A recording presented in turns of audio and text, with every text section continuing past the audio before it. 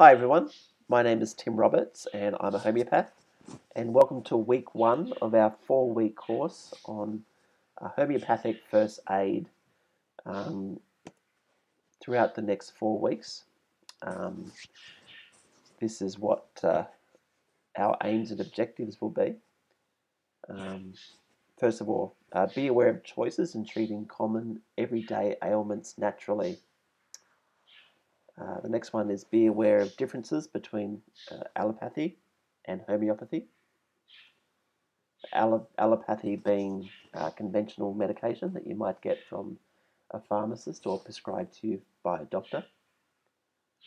Um, have a deeper understanding or develop a deeper understanding of health and disease from a holistic point of view. Understand the process of a healthy acute illness and natural body defences. Know when to intervene with nothing, homeopathy or other modalities. Understand the basic principles of homeopathy and their application in first aid situations or acute illnesses. A big one here. Know the difference between acute and chronic illness. Know what can and can't be treated safely at home. Be able to identify signs and symptoms needed to find a remedy. Have an outline of 16 remedy pictures. Have practiced how to use books and resources to help find the remedy.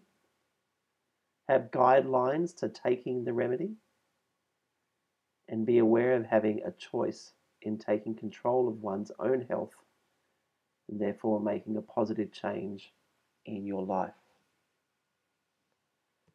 Okay, so from the very outset, need to understand that I am a homeopath. I'm fully registered by the Australian Register of Homeopaths, and I'm a member of the Australian Homeopathic Association. But I am not a doctor, so I'm not here to give you medical advice. I'm just here to simply pass on some information on homeopathy. At all times, please consult a licensed medical practitioner if you have any queries or any worries. Always seek medical advice in case of emergencies. Okay, and if you have any doubt or you don't understand anything that we're going to be talking about here tonight, excuse me, just drop me a line at the end of this seminar today. I'll be sharing my contact details with you. But in the meantime, here is my email address. Okay, there it is. info@organon.net.au. So you can always just drop me an email there, and I will get back to you as soon as I can. Okay, so week 1. All right, so this is what we're going to be covering today. Okay, so the welcome. The next thing is history of homeopathy and law of similars, principles of homeopathy, differences between allopathy and homeopathy, and we're going to be looking at 4 remedies in particular: arnica, aconite, belladonna, and chamomilla. And I'm going to give you some cases to look at over the next week or so, and for you guys to do some basic homework. All right, so welcome everybody. My name is Tim Roberts again, and as I said before, I am a licensed homeopath. I'm fully registered with the Australian Register of Homeopaths. My journey to become a homeopath took me probably around 10 years. It was 10 years of part-time study. I first discovered or found out about homeopathy when a family member of mine had a chronic illness that just wasn't really getting any better with conventional medication. And a friend of mine suggested that I go and try homeopathy. At the time, I really didn't have any idea what it was. I thought it was some sort of voodoo or some sort of new age type medicine that I really had no interest in doing. But at the time, we were quite desperate to help this family member. So I took her along to see this homeopath. And after about a month of treatment, um, she started to get significantly better, and I was extremely intrigued. I didn't understand how it worked. It just didn't make any sense to me at all. Um, However, being a school teacher at the time, in particular a science teacher, I knew the importance of having an open mind. I knew the importance of um, trying to self-discover new ways of looking at things. So I started reading everything I could about homeopathy at the time. It's really sort of quite basic stuff. But the more I read, the more intrigued I became, and it was really like a drive for me to start studying, and that's basically what I did. And it took me 10 years to finish. There were times when I thought I just wouldn't get to the end. There were times when I thought I'd give up, but my desire to become a homeopath was always there. And when I made it, it was a great day. So now I practice on the Sunshine Coast in Queensland. I have two clinics, one in Noosa and one on the Sunshine Coast. And I see and speak to people all around the country, either on the telephone or on Skype. So, I'm always available to help anybody who would like some help or assistance in homeopathy. And that's one of the reasons why I'm doing this today. So let's move on to the history of homeopathy. In particular, 2 points, we'll call them the law of similars and the law of contraries. Now, the law of similars is the law that homeopathy follows. All right. Now, the law of similars states that anything capable of producing symptoms of disease in a healthy person can cure those symptoms in a sick person. Now, what does that exactly mean? Well, basically, if you were to go swimming in the ocean and you were to get salt water in your eyes, up your nose, you know exactly the sort of symptoms that you'd get. You'd get like a burning sensation in your nose, you'd get a runny nose, you get watery eyes, you might be sneezing. So the law of similars states that if somebody were to be naturally showing similar symptoms to that, so a burning nose, watery eyes, a runny nose, a dose or a homeopathic dose of salt water could actually help those symptoms. That's basically what it says. All right. Now, the law of contraries states exactly the opposite. So if someone were to come in with those symptoms of a runny nose, a burning nose, or whatever, they could take a medication that would dry up that nose. Now, I'm not here to, say which is better. It's really irrelevant, really. But they're just two different ways of looking at illness. As I said before, homeopathy follows the law of similars. Okay. For example, and we use this law of similars in everyday treatment of just acute illnesses. I mean, if somebody is sunburned, we know that when that person is sunburned, it's actually more relieved by warm water. And in fact, if you put cold water on sunburn, it actually gets aggravated. Right? That's the law of similars. Quite often, if you have if you bang your hand, all right, and you get a bruise on your finger, quite often, if you get an even stronger pain somewhere, like a headache, then that bruised finger can actually start to feel a lot better because you have something more or something stronger in your body. Um, and so we've all experienced these sorts of symptoms in our body, right? And in each case, the cure is similar to that particular ailment, but it's also stronger. And homeopathy follows this law.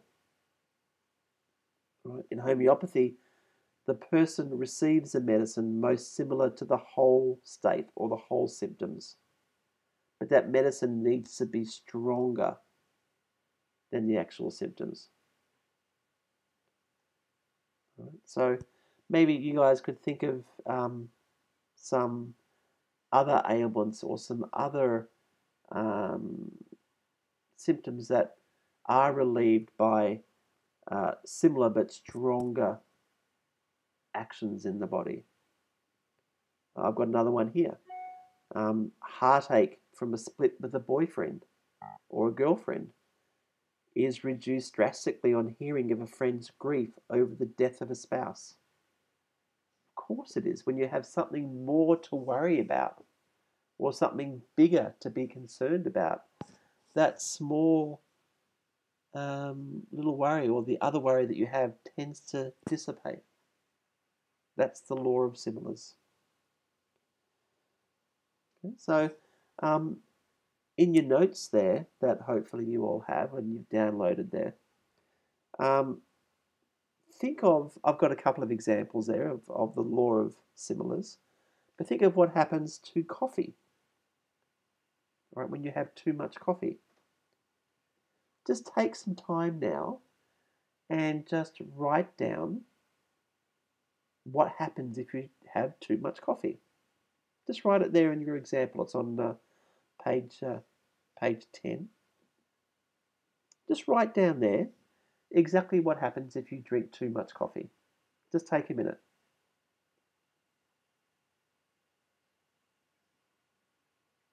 Okay, so let me give you some examples of what happens when you drink too much coffee. You get restless. You become wakeful. You might have a tremor in your hands or in your heart. You could start to sweat profusely and possibly get some palpitations. Okay, this is what happens when you drink too much coffee, isn't it? Now, homeopathically, we can use coffee to treat these symptoms, to treat the symptoms of insomnia, where there is overstimulation of the mind, or nervous agitation, or restlessness, or hypersensitivity to stimuli. This is one of the ways that homeopathic coffee can be used to treat symptoms. All right? So again, it says anything capable of producing symptoms of disease in a healthy person can cure those symptoms in a sick person. That's what the law of similar states. Right, what about example 2 there? Arsenicum and food poisoning. Now, what I'd like you to do here is just take a minute and think about a movie where you've seen people who have been poisoned by arsenic. And what pictures come to mind? Just write it down. What happens? What have you seen an actor or an actress portraying after they've been poisoned by arsenic? Just take a minute and write that down.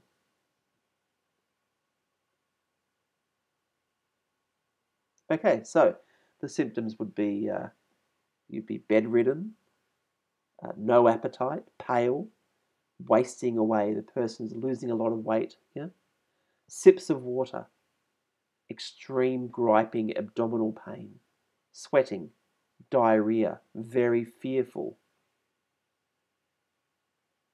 So arsenicum could be indicated, or the homeopathic dose of arsenicum could be indicated in the treatment of things like food poisoning, where there is severe abdominal cramping,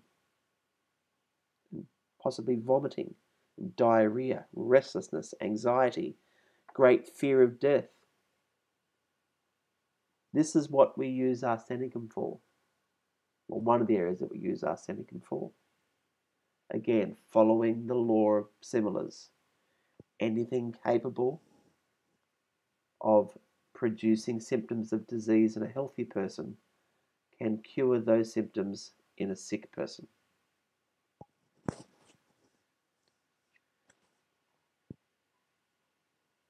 Now,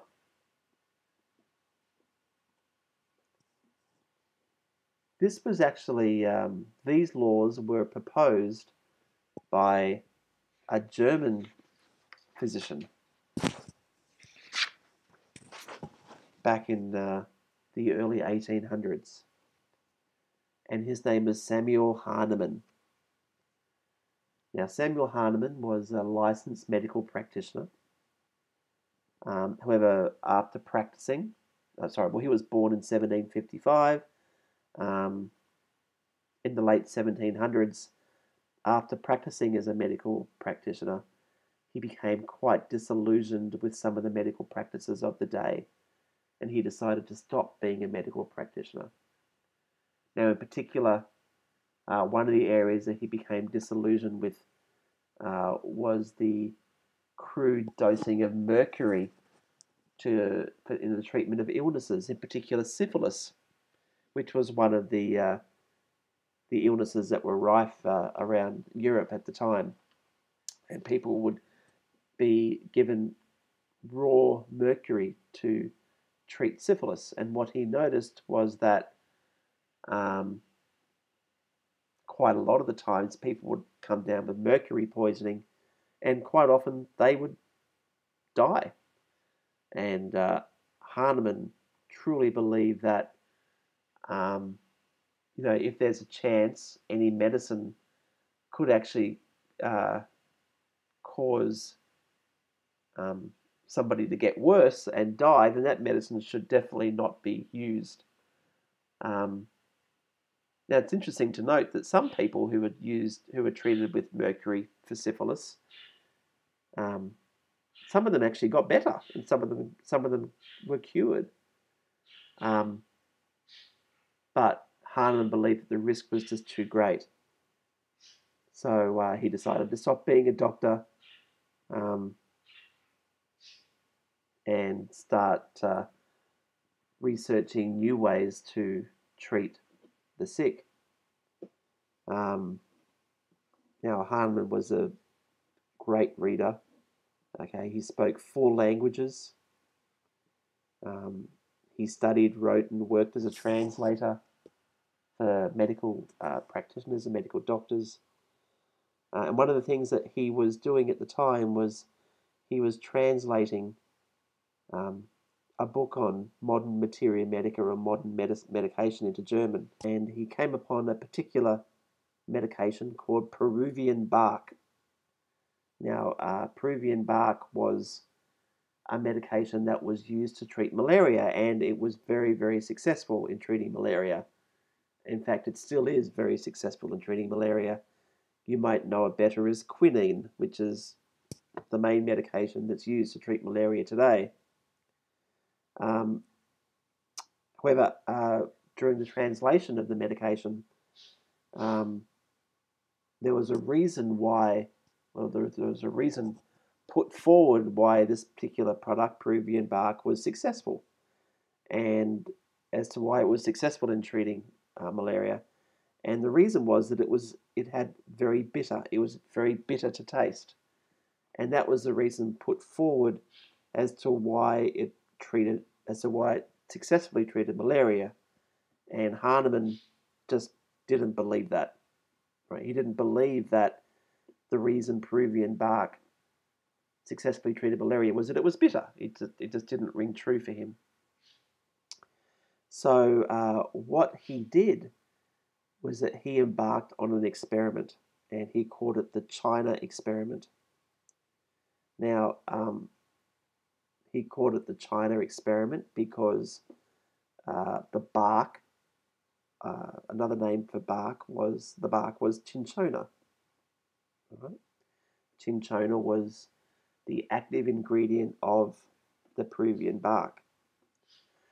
And the experiment was that he would take this cinchona and see what happened to him when he took this particular medication. So a healthy person taking this medication. And what he noticed was that when he took the medication, he became very drowsy. He developed palpitations, anxiety. He became very trembly. He had no energy. He couldn't put two words together. And what he also noticed is that when he stopped taking the medicine, when he stopped taking the cinchona, those symptoms would gradually go away. And then when he took it again, he noticed that the symptoms would come back.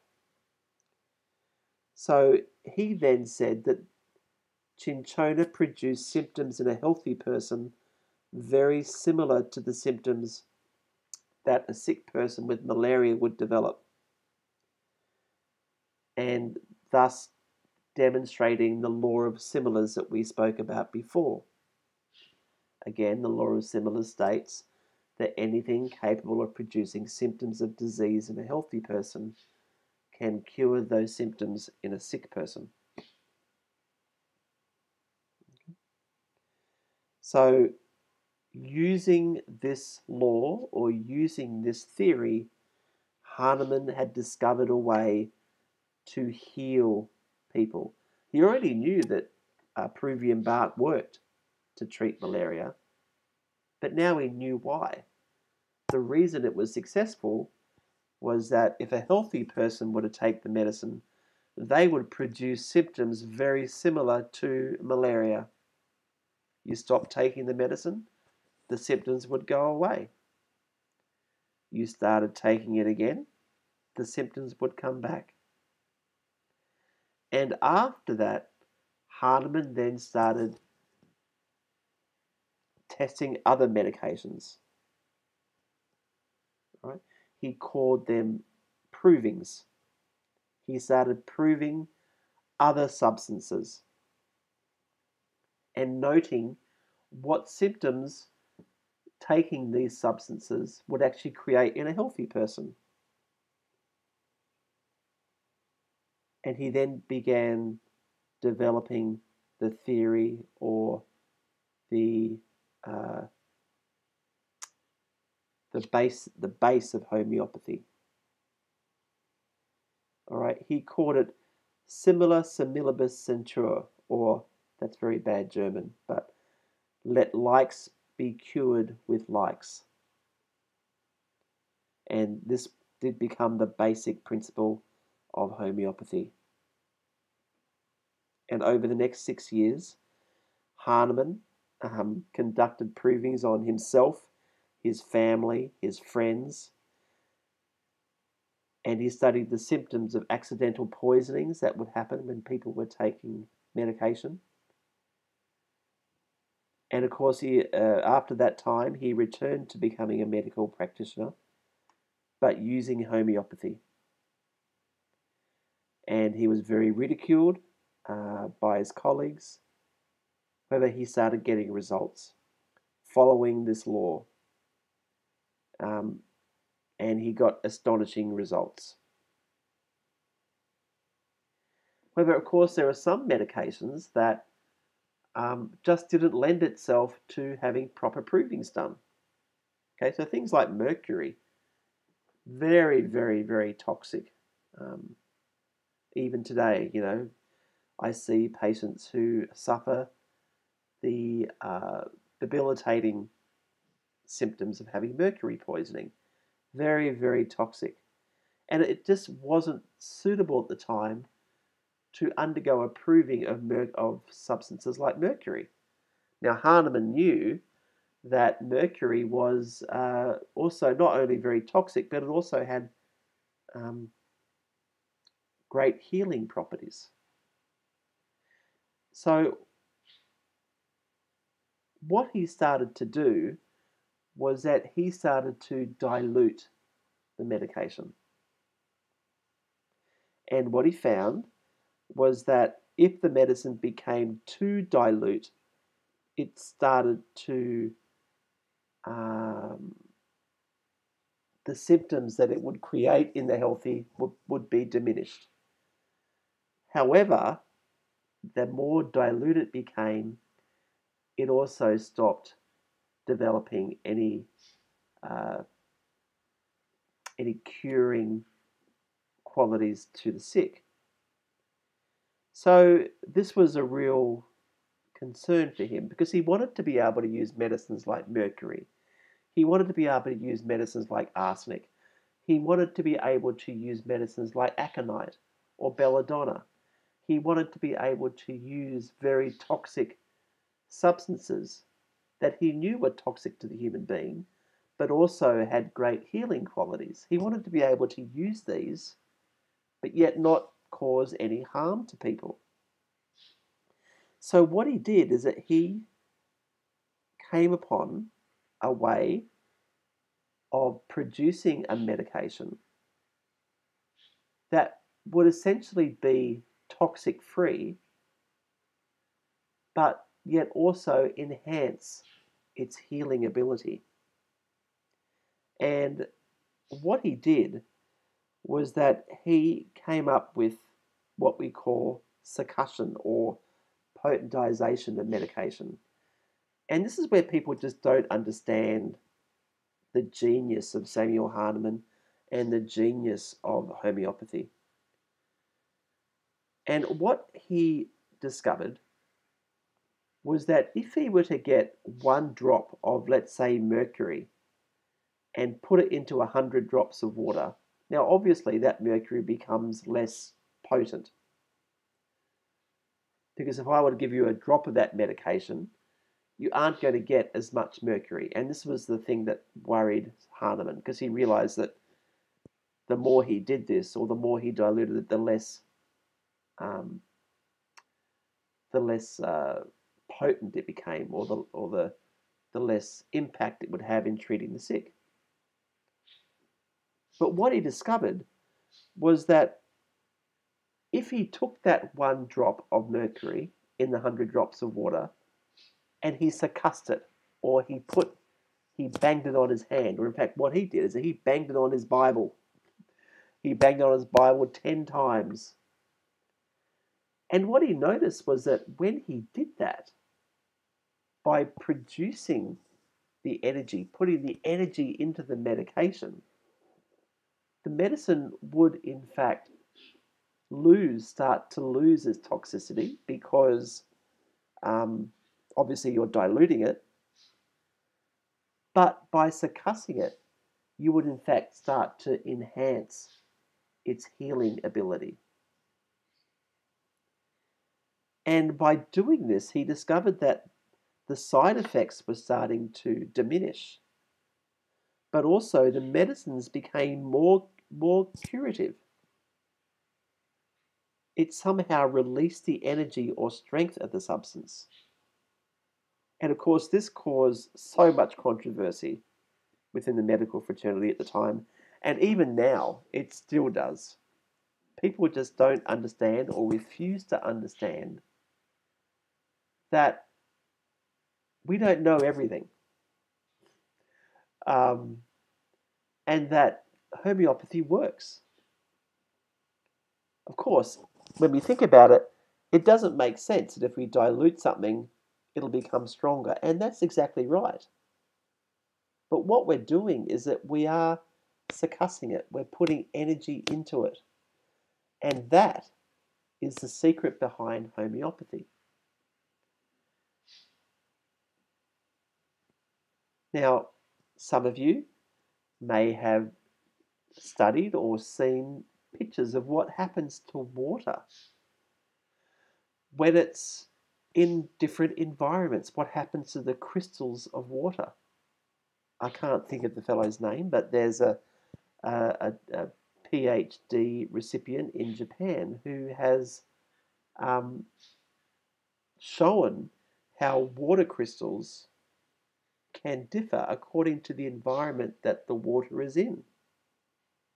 And I totally suggest that all of you go and Google this.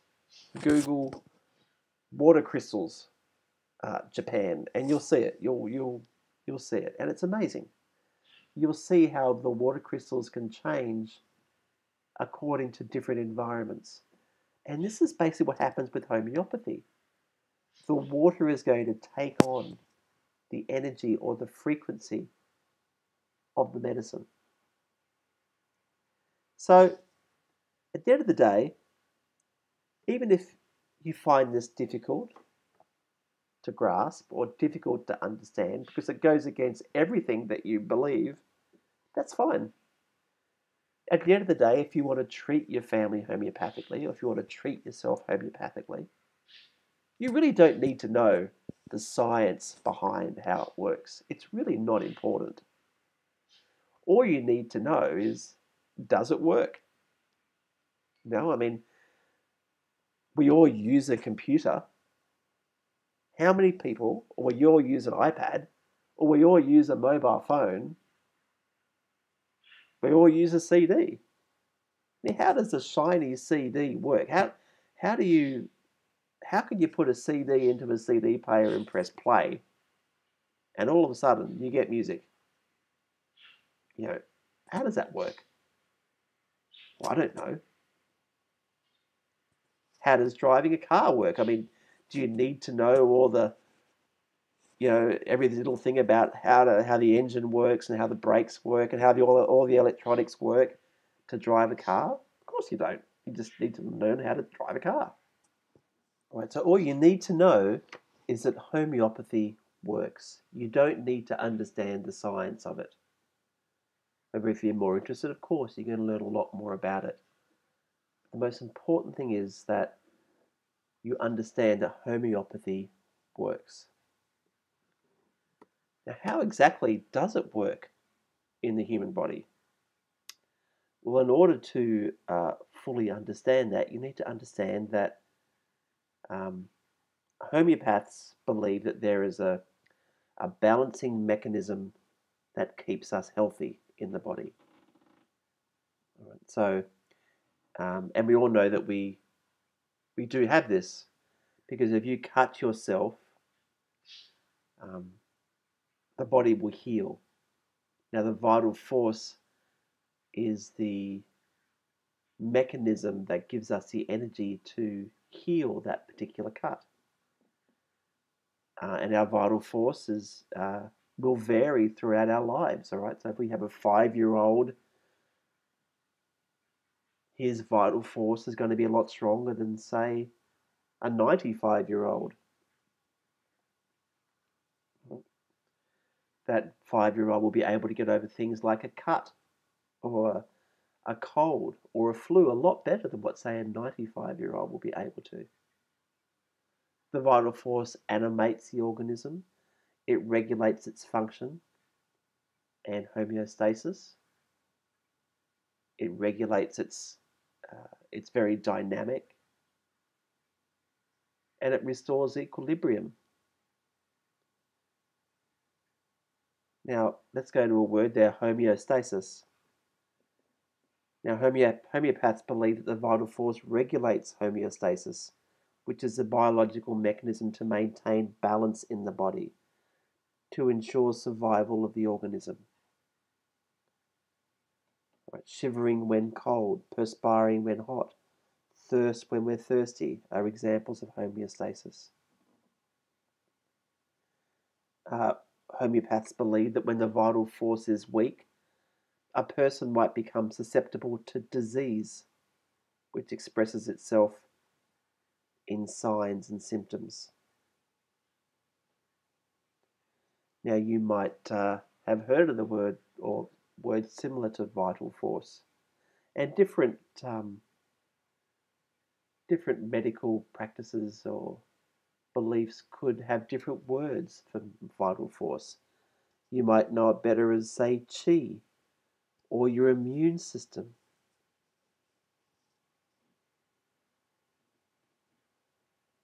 The vital force is not visible, but of course it has power.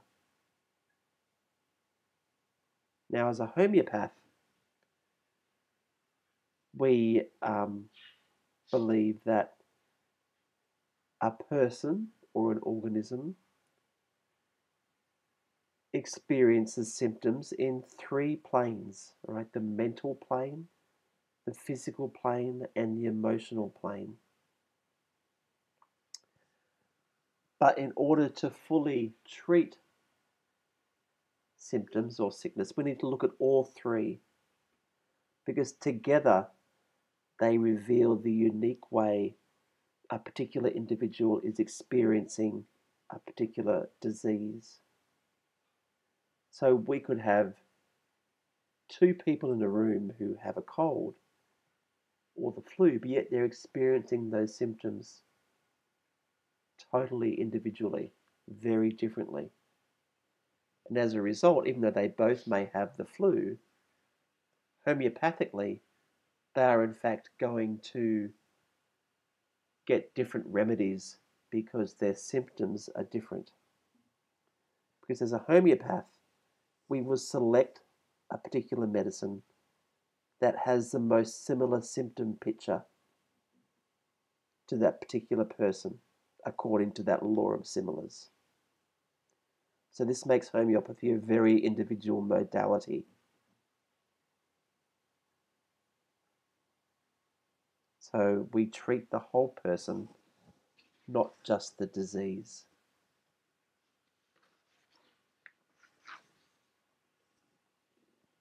All right, so let's move on to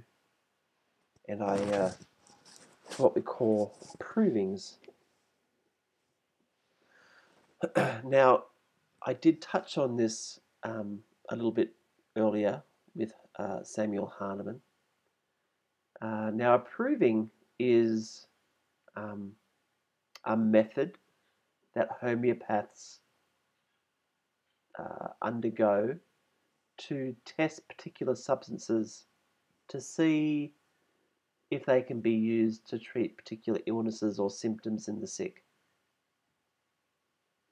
It's important to note that homeopathy just doesn't treat physical symptoms. It treats mental and emotional as well. And all medication or all substances will create not just physical but also emotional and mental uh, symptoms when we take it.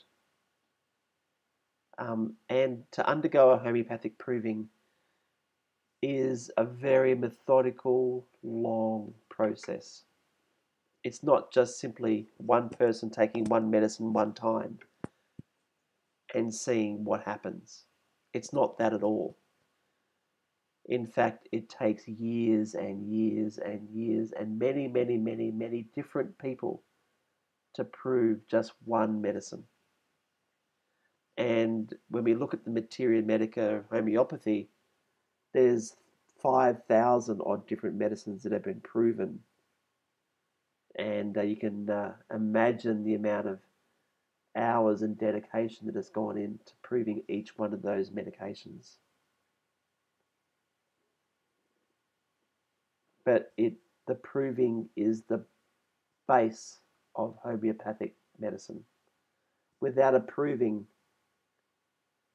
we can't be sure what symptoms this particular medicine will treat.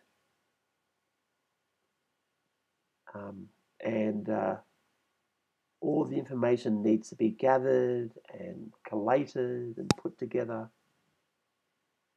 But by doing it this way, we can be sure that not only are the homeopathic medicines that we're giving to someone safe, but also has a good chance of curing or treating particular symptoms. And again, when we treat someone homeopathically, a homeopath will always look at the totality of symptoms. So this is the entire person experienced by a person, the mental, the physical, and the emotional, so that we can choose the right medicine that will represent that particular disturbance within the person. We treat the whole person not just the disease the person is suffering. Item to keep in mind is that to treat someone successfully homeopathically, a good homeopath will always just give you one remedy at one time. All right, so basically, if someone were to come in and see me, they will get one medicine. And it's the homeopath's skill and experience that determines what that one medicine will be. And we choose that one medicine because we believe that that one medicine matches the best out of all the symptoms that that particular person is showing. We have to understand that there is only one vital force in each organism. So therefore, only one medicine should be used. Now, this is where the skill and the training of a licensed homeopath comes into play. All right.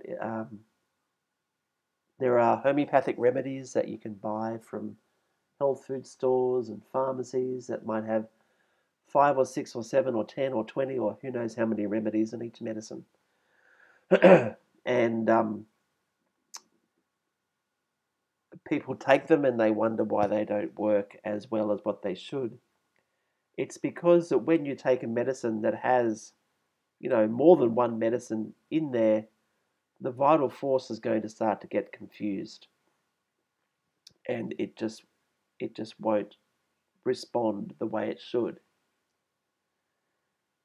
Now, homeopathy is very dynamic. It's very interactive. The important part about going to see a licensed or a licensed homeopath is the fact that the homeopath is going to want to find out what is happening in your body, is going to find out what is happening once the remedy has been administered, is going to ask you for constant updates. Because with these updates, we can change the medicine slightly. We can change the frequency. We can change the amount of succussions that you're doing before you're taking the medicine. We can change the potency. We can even change the medicine. But these changes will only come about once we know how an individual is responding to a medication. The lazy way is saying, I'm going to give you all these medicines in one, and I'm going to hope that one of them will work. Unfortunately, it just doesn't work that way. So when we treat homeopathically, we use one medicine at a time. The next thing we want to look at is the differences between allopathy and homeopathy. Now, as I've stated before, allopathy is the medication or the way of healing that, say, a medical doctor may adopt or a pharmacist may adopt in looking at illness. Homeopaths believe that the body is always striving to keep healthy and in balance. So when the body is threatened by external forces, such as a viral infection, a bacterial infection, a parasitical infection, and so on, the body will respond by producing symptoms such as pain, fever, mucus, a cough, diarrhea, and these all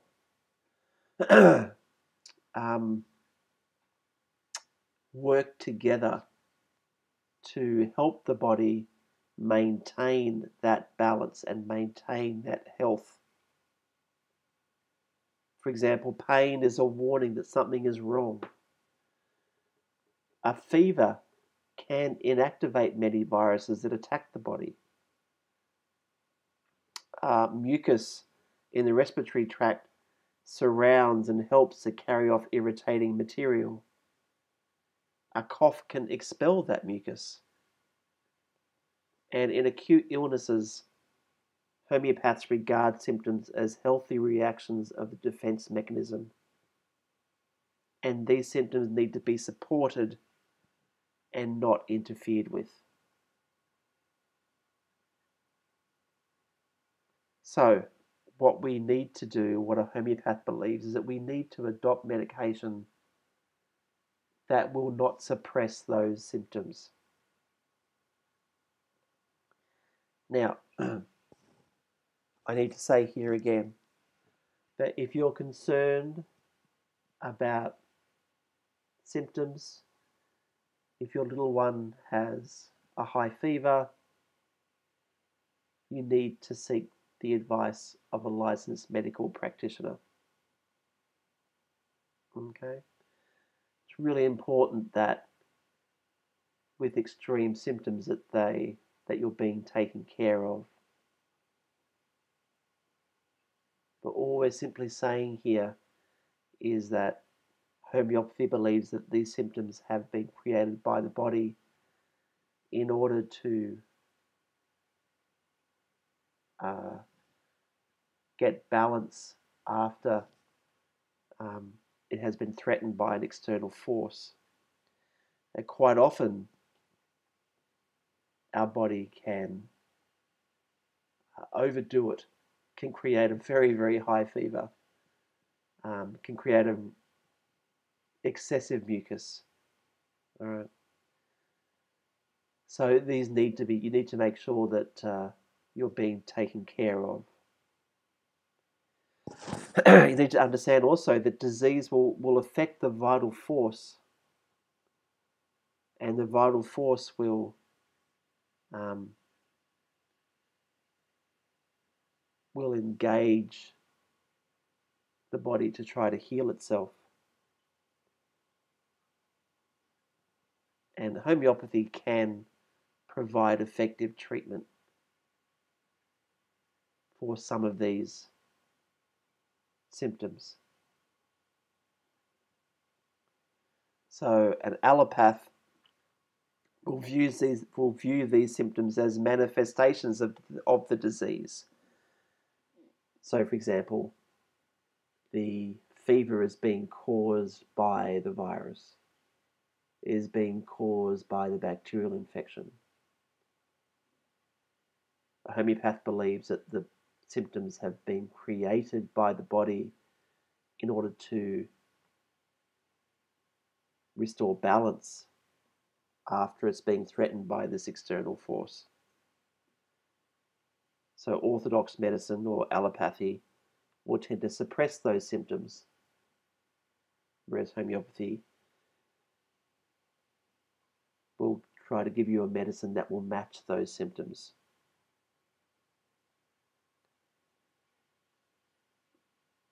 So when somebody comes in to see a homeopath, we will treat the patient according to the individual symptoms that he or she is expressing, not by a particular disease name. Just because somebody has the flu doesn't mean that we're going to give them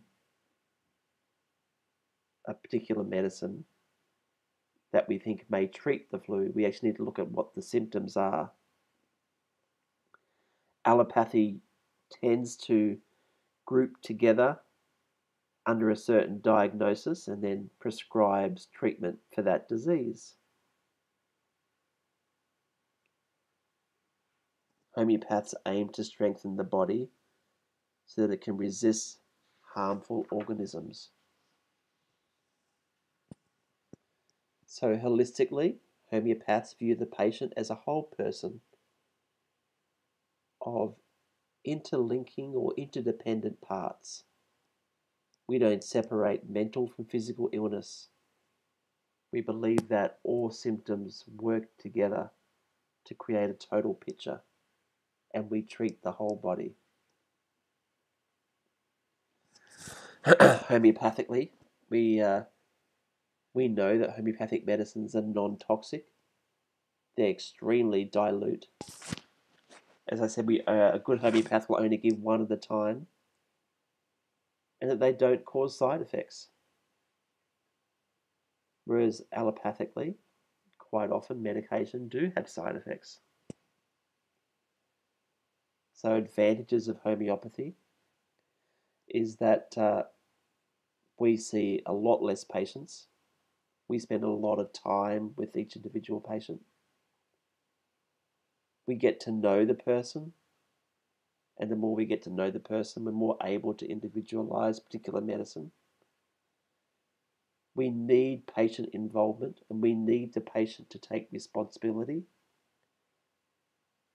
for giving accurate descriptions of symptoms. It's much less expensive. Homeopathy will strengthen and heal the mechanism of the body. It brings about harmony within the mind and body, whereas the mind will gradually start to relax and well-being can be experienced.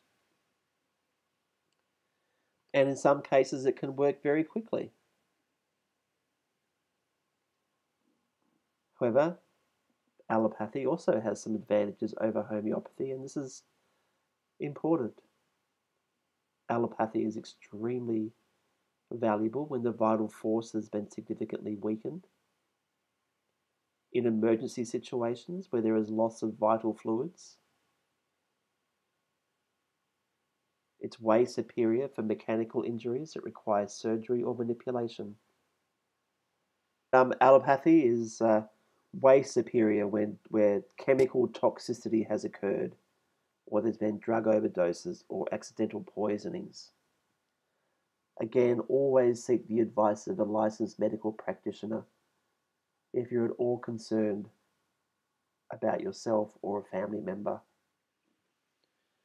Okay, so it's at this point now we start to look at particular homeopathic medicines that you may want to use in your family or for yourself. Um, and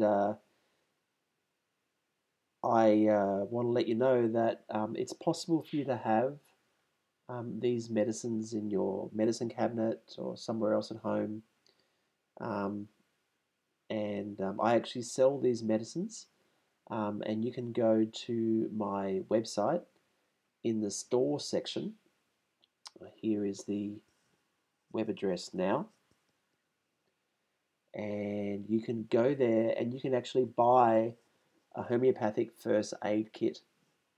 Now this is a particularly beneficial way for you to have these medicines. It's a very economical way for you to have these medicines in your home. You get all 16 remedies that we'll be speaking about over the next 4 weeks or so, plus a whole lot more.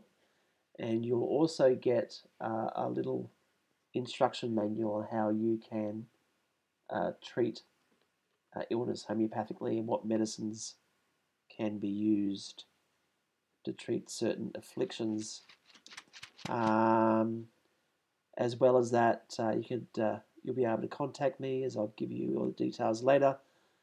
If somebody in your family is ill, and I'll be able to say, have arnica, and you can go straight to your kit and get the arnica, and away you go. So go to this web address. I would totally recommend and buy one of these first aid kits. It will last you at least 10 years, and it's just a great way that you can be sure that you have the right medicine on hand if you need it. So let's start looking at 4 medicines in particular. All right, the first one is arnica. Now, arnica is a herb. You can see a picture of it there on the screen. It has yellow flowers and looks a bit like a marigold. It grows in cooler climates at high altitudes. And the medicine is made from the whole plant, including the root. Now, you may have heard of arnica because It's very, very popular. And it's generally the first medicine to think of after an accident that has caused injury or trauma, or where there is shock. For example, a fall, a blow, a bruise, after childbirth or surgery, overexertion and sprains, or after an injury with delayed shock. It promotes healing, controls bleeding, reduces swelling, and prevents pus forming. As well as that, emotionally, it can also be used to treat complaints from shock, or when someone is denying an illness or is fearful of being touched. People needing arnica will feel sore and bruised and will not want to be touched or jarred. When they're lying down, the bed feels too hard and they can't get comfortable, which makes them seem restless. And they may say to you, "I'm okay, just leave me alone." For example, after being knocked down by a car, the person may get up, demand to be left alone, maintaining that there is nothing the matter, even though blood is pouring from their head.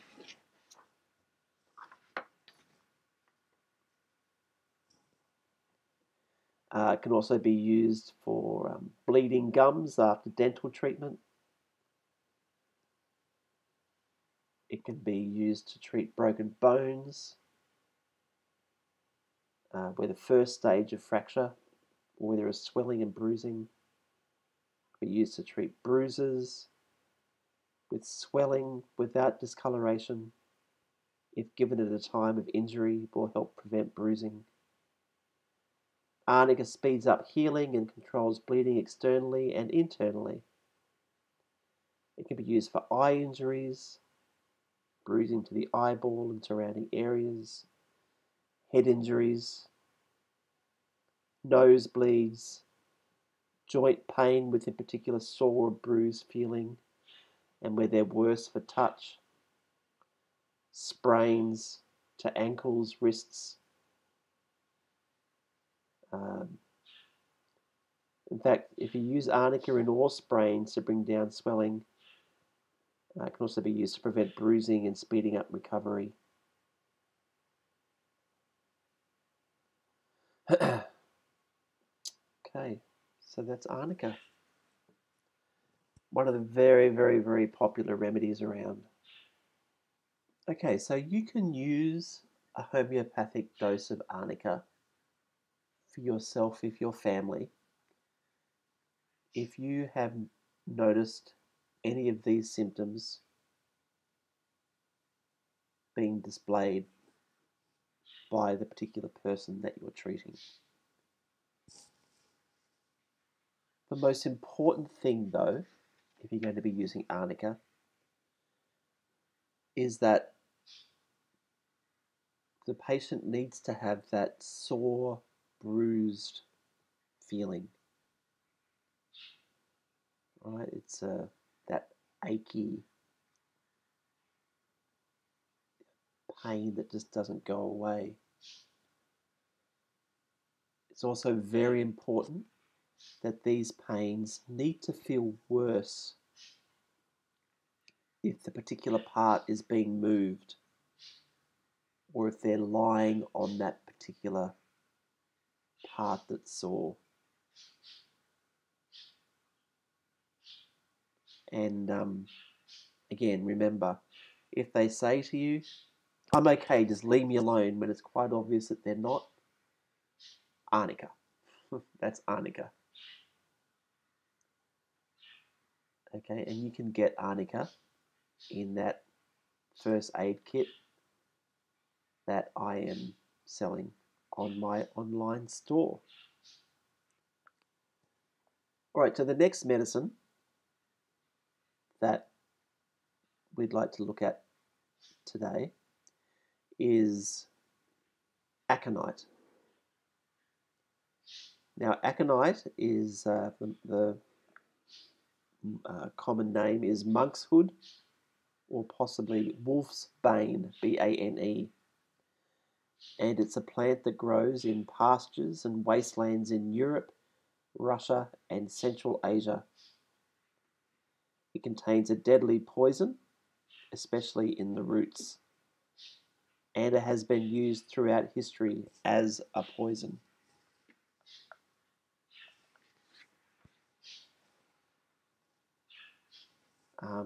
We use aconite as the first medicine that we need to consider in early stages of any acute illness that comes on suddenly.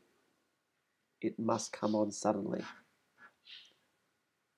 So if somebody has been out in a cold wind and they come back and they start getting sick, aconite.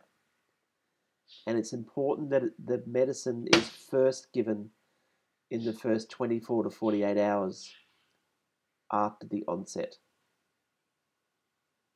The symptoms are sudden, violently acute, and often unbearable.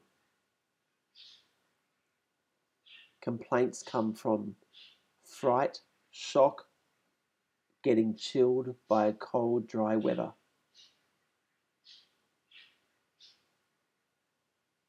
And that's something that's a great symptom of aconite, where the complaints are from cold, dry wind. The pains are often unbearable. The person can scream and is frantic from the intensity of the pain. The pains are often worse at night and by touch, but they're often better if they're outside in fresh air. Emotionally, the patient can be very anxious and fearful. They scream with pain.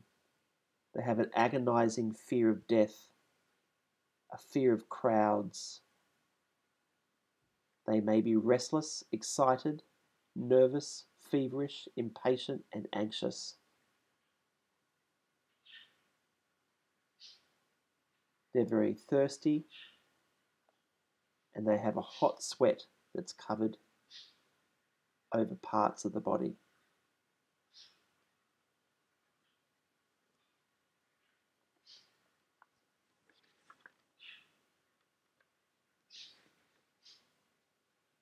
Often, we use aconite to treat the common cold, but it must be used at the very onset of the cold, from getting chilled by a cold, dry wind.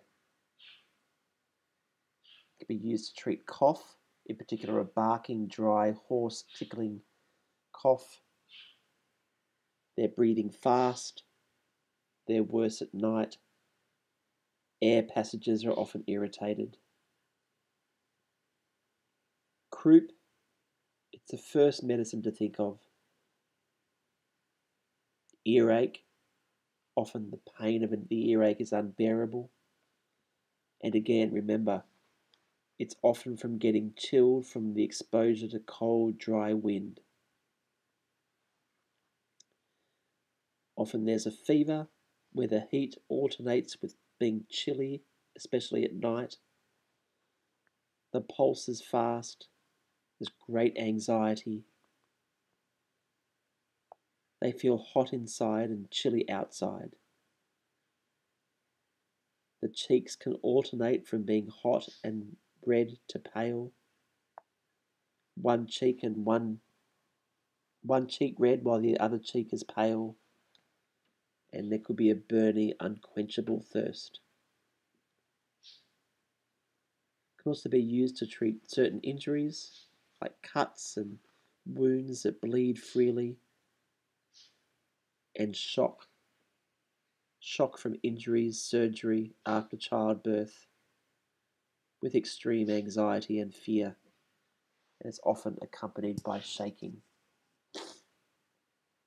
So again, you can use aconite at home, but it should be the first medicine you need to think of after exposure to cold, dry wind. Think of it if there's great fear or if there's great shock. Think of it if there is unbearable pain and the person is screaming. Mind you, if this is occurring, you need to go and see a doctor, okay? But think of this medicine because it could be used in conjunction with any medication the doctor is using. And often it's worse at night and at touch if you're touching the person. And often it's better in fresh air.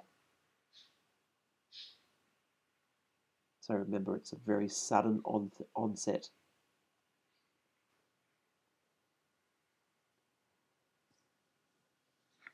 Okay, the next medicine is belladonna. Now, the common name for belladonna is deadly nightshade. It's a poisonous plant, particularly the berries of the plant. The medicine is used from the tincture of the whole plant and is generally used when the plant is beginning to flower. It's a great example of how homeopathy uses poisonous materials for some medicines, but after the dilution of this particular substance and subsequent succussion of the substance, the medicine becomes devoid of all the poisonous elements, but yet its healing ability is enhanced. Belladonna is the first medicine to think of in the early stages of any inflammatory condition that is accompanied by redness, pain, swelling, and heat. For example, colds, flu, sore throats, coughs, fevers, headaches, or earache. Again, the symptoms come on suddenly and violently. They are always associated with hot, red skin and a flushed face, shining eyes, and a very excited mental state.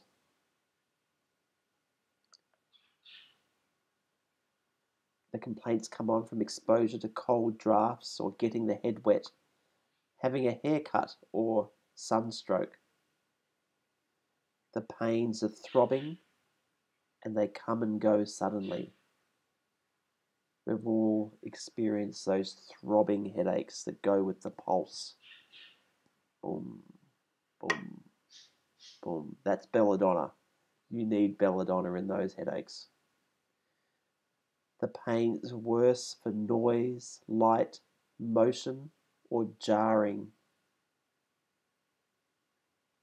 The patient is often anxious, angry, confused, excitable, delirious, restless, and they can scream with the pain.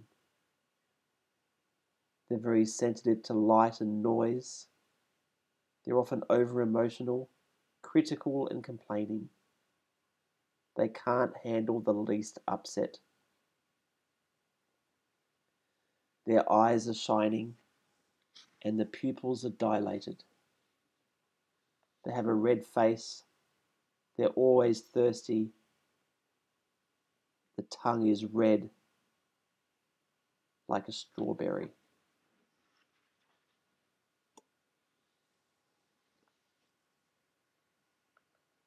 Belladonna can treat coughs, in particular acute bronchitis with short, dry, tickling coughs. They're exhausting, they're dry, they're hard. It's a barking cough with sharp pains in the chest. Often they're very hoarse, and it's worse at night and when they're deep breathing. Often they have an earache, especially in the right ear, with pain spreading down into the neck or face, with stitching, tearing pains and throbbing, with aching in the face and noises in the ear. They could have a fever where the heat alternates with being chilly. They're burning, dry, radiant heat, which is often worse for being uncovered. They may have cold limbs. They may hallucinate or be delirious. They're thirstless. The headaches throb. They're congestive with bursting, pulsating, throbbing pain. They have a sudden onset, and they're worse for cold or heat, bending down from the sun, from getting the head wet, or from sun exposure. They have a sore throat with severe stitching pains and swollen glands. It's worse on the right side in swallowing liquids, though it has a strong desire to keep swallowing. They have swollen, fiery red tonsils, and the mouth is very dry and red. They could have sunstroke with fever and headaches, and often they could have painful teething with hot, red, swollen cheeks and red hot gums. So, when you're treating someone with that real throbbing type pain,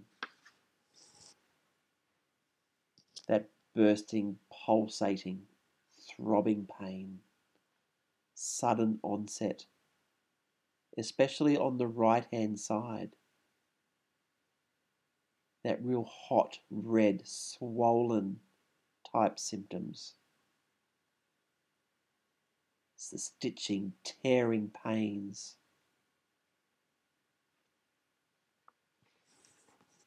Where the pains can come and go suddenly. If they're worse in the noise, bright light, motion, or jarring, think of belladonna. That's belladonna.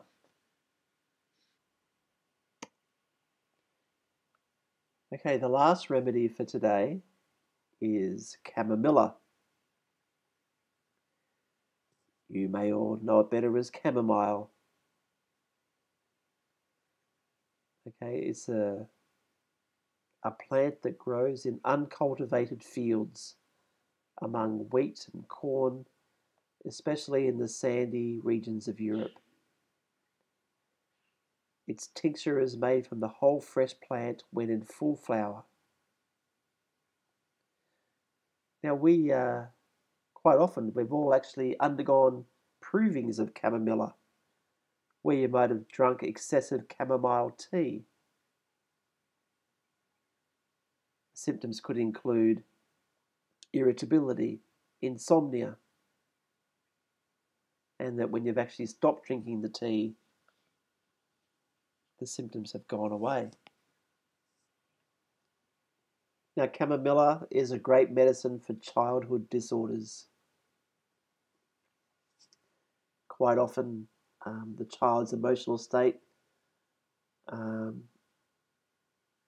is the key to deciding when and if to use chamomilla.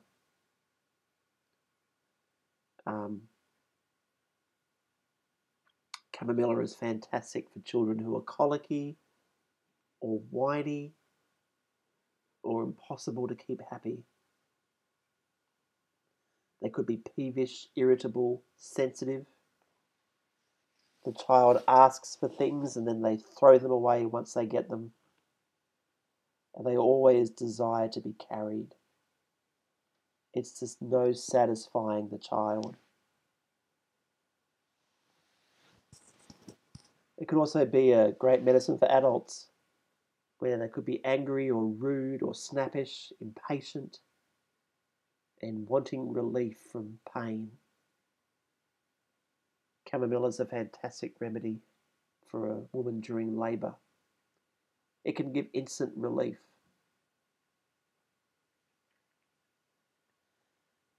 Often, chamomilla is great for complaints that are caused from excessive coughing or teething. There are unbearable pains. very sensitive, and where they want the relief now. Often their symptoms are worse in the evening, or when drinking coffee, or in fresh air, but they're better from being carried. Emotionally, they are peevish, whiny, impossible to keep happy, irritable, dissatisfied, and again, they can ask for one thing and then just throw it away once they get it. Their face is often red and hot on one side and pale and cool on the other.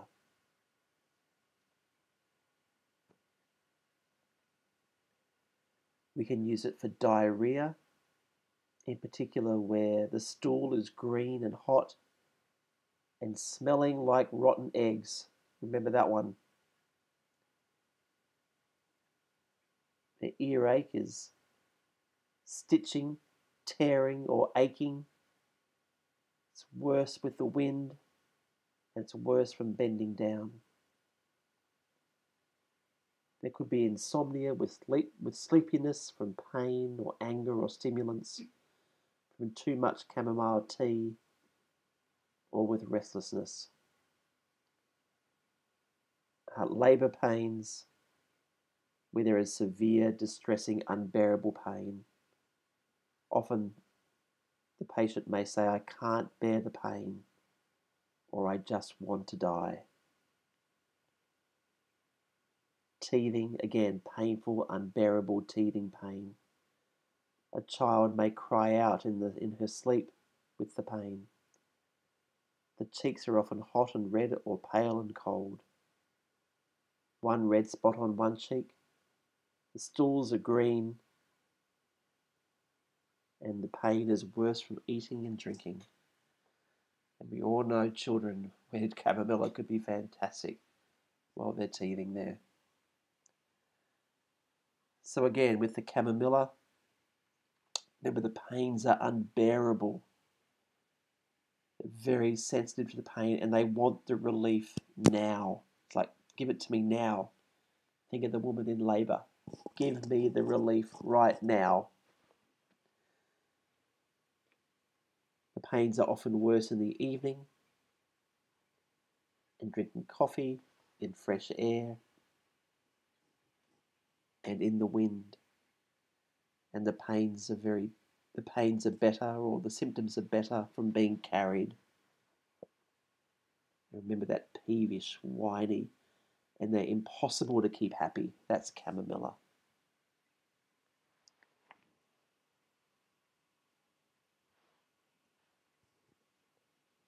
Okay, now the next step is you need to look at your notes and there are some practice cases and some homework there. And what I'd like you to do before you go on to week 2 is to do all of those in your own time. Take your time and do them and just note the answers. And at the start of the next week, we'll go through those answers to make sure that you have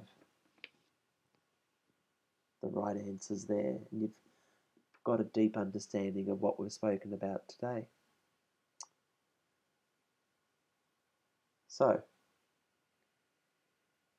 if you need to get in contact with me, on the screen now, you can see my contact details.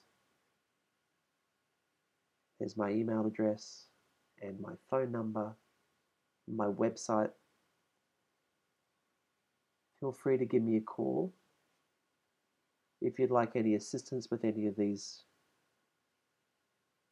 homework, or if you'd like to organise to make an appointment to see me.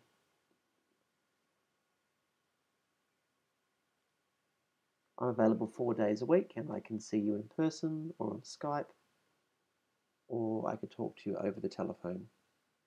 Preferably in person or on Skype is much better, as I can get a much deeper understanding of where you're at and what you need help with.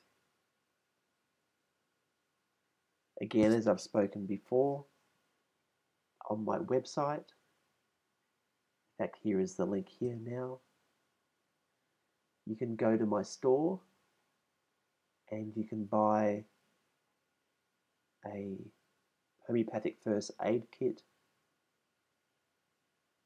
It has all the remedies that we're going to be talking about over the next 4 weeks,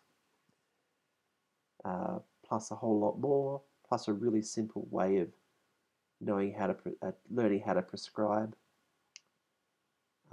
It's a really economical way for you to have these medicines in your home so that you can treat yourself or your family if ever they're needed. And quite often, you know, if you need some help, somebody's sick, you can give me a call and say, you know, give me the symptoms, and I can help you find the right medicine. You've got the medicine right there on hand, so it's a great thing to have. And I definitely recommend that you consider getting one of those.